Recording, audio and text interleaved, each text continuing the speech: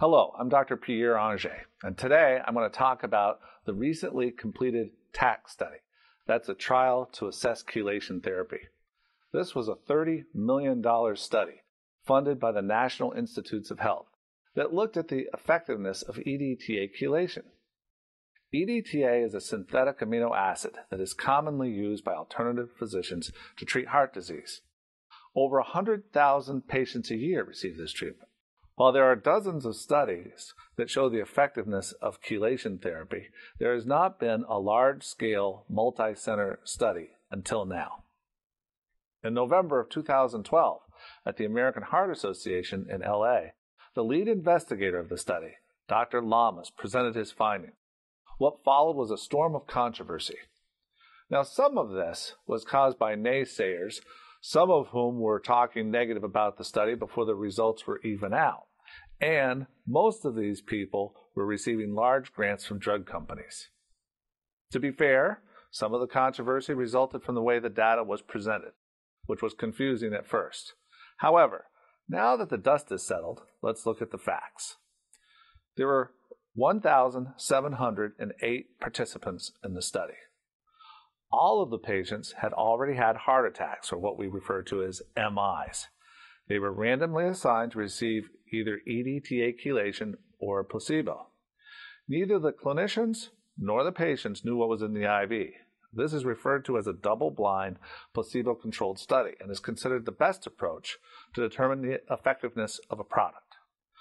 This slide from the American Heart Association summarizes the results.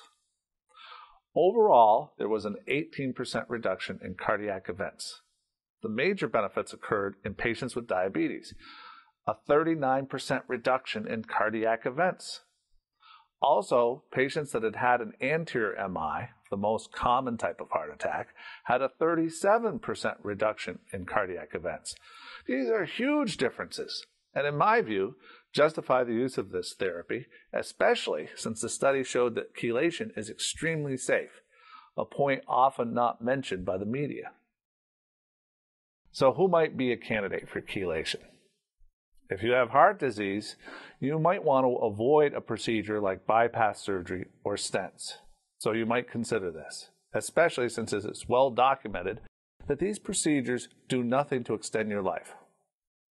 If you already have had a procedure, you may want chelation to prevent restenosis or clogging of the bypass or stent. For those of you who have multiple risk factors, high blood pressure, diabetes, high cholesterol, and a strong family history of heart disease, you want to do everything you can to avoid an MI in the future. So you might consider chelation therapy as well. If you have poor circulation in your legs, EDTA chelation therapy is well documented to help those of you with peripheral artery disease. Now, will your doctor suggest this therapy? Probably not, because it's still considered alternative. But you can find a doctor that provides chelation at the American College for the Advancement of Medicine website. It's abbreviated ACAM. You can also learn more at getwellfl.com. I'm Dr. Pierre Angier, and thank you for listening.